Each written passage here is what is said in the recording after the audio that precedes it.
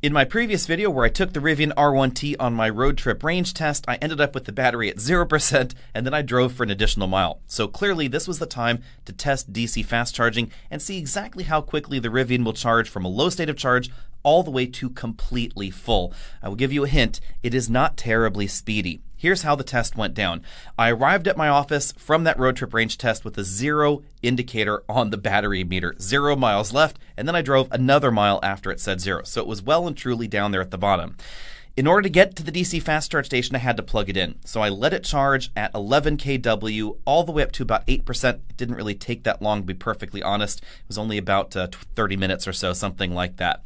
After it hit 8% battery state of charge, I then typed in the destination for the DC fast charger into the factory nav in the R1T so it would precondition the battery. The R1T does have dynamic preconditioning, and when the battery gets low, if you have a destination set in place, it will start preconditioning the battery for you.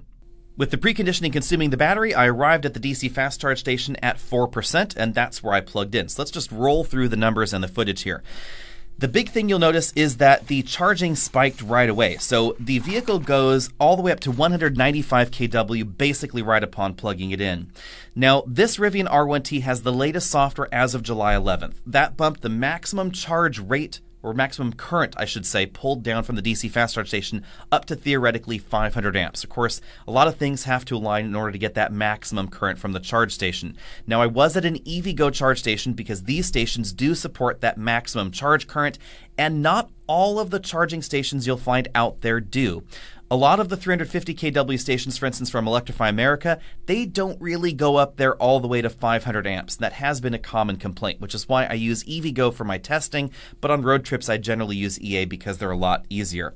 Now, the next thing you'll know about this charge curve is that it is kind of wacky. As we get around to about 23 or so % state of charge, you'll notice that the charge curve absolutely plummets all the way down to somewhere around 62 to 63 kW.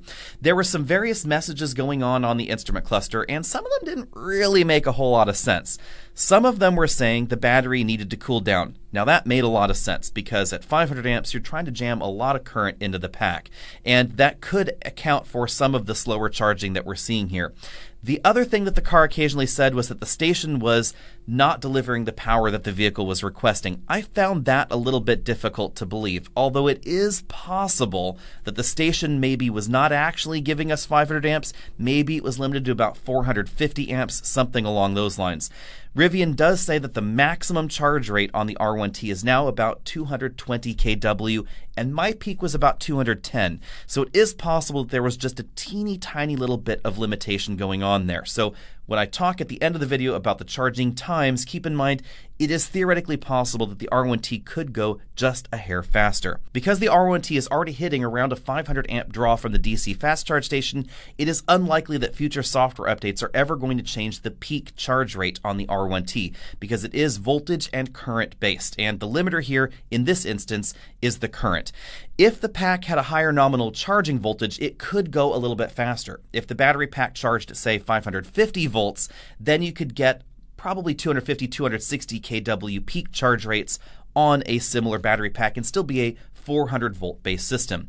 But for this pack design to get to the next level, Rivian is likely going to have to move towards the 800 volt direction or have a major redesign of the battery pack and its operating and charging voltages in order to get those higher charge rates. Now, Rivian has said that they are working on an 800 volt system, and I wouldn't be surprised if relatively soon Rivian announced that some later date the R1T was going to get that particular update and then charge at faster rates. That's exactly why we see faster charging in something like a Porsche Taycan. It's because it has those higher voltages, and it's a little bit easier to support those peak charging rates even on EA stations that have trouble delivering the maximum 500 amps.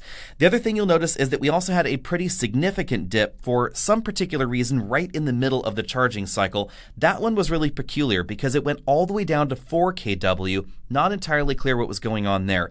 Some of these charging dips, they don't really make sense in the context of battery cooling. It was a pretty mild day outside. It was about 70 degrees or so, so the air conditioning shouldn't really have had too much trouble cooling the battery. And then the charging rate popped right back up pretty high, actually higher than it had been before, really immediately. It's not like it hung out down there at 4 kW for very long. That's also the same thing that went on in the earlier charging dips. It doesn't dip for very long. It just sort of dips down, and then about 30 seconds later, it pops right back up. So these charging dips are really peculiar. It's odd that it's not more of a shallow dive along these charging dips there. Now, the other thing to note in these numbers is that right around 88%, the charging session timed out, because 1 hour is what it took from 4% to 88%, and 1 hour is the maximum you could be connected to an EVgo station. I then had to initiate another session to go 88% all the way to 100. So let's dive through the charging rates here. From 10% to 50%, that was the fastest charging window, 154 kW average. 10% to 80%, it averaged 137 kW. That's a pretty respectable charge rate, to be honest.